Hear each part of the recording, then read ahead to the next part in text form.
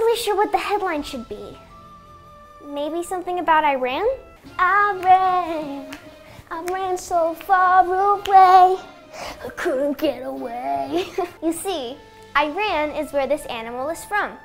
Like, subscribe, and hit the bell down below. Say hi, Saree! Hi, Saree! This is the Markhor goat. Look at the horns! It's so amazing. The goat got its name from a town in Iran, Markhor, but now it mostly lives in other regions. The Markhor is one of 9 different species of Capra. The domestic goats we have today are subspecies of these wild goats. Charles Darwin thought that the modern goats were made from crossbreeding Markhor goats and wild goats. They now live in Karakoram, which is a mountain range spanning from China to India to Pakistan. They are the national animal of Pakistan. Do you know where Pakistan is?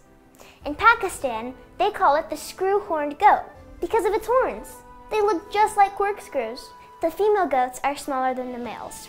The males can get up to 250 pounds, and they have the highest shoulder length of all the Capras.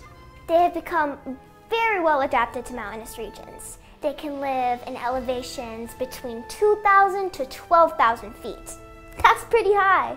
I used to hike the 14ers in Colorado, and those are 14,000 feet high. But I'm not gonna lie, it gets kind of hard to breathe up there.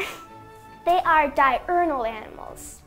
I don't think I've ever said that word before, diurnal. But that just basically means that they're active during the day and they sleep at night.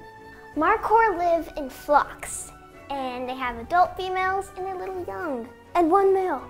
Golden eagles, Eurasian lynx, snow leopards, Himalayan wolves, and brown bears are all predators of the Markhor.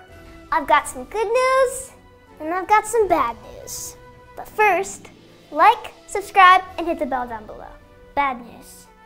The Markhor is a valued trophy prize for its spiraled horns. It is listed on the IUCN Red List of threatened animals.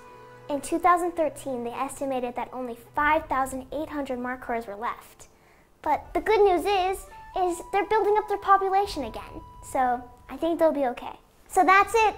Thanks for watching. Come back, here's some more cool videos.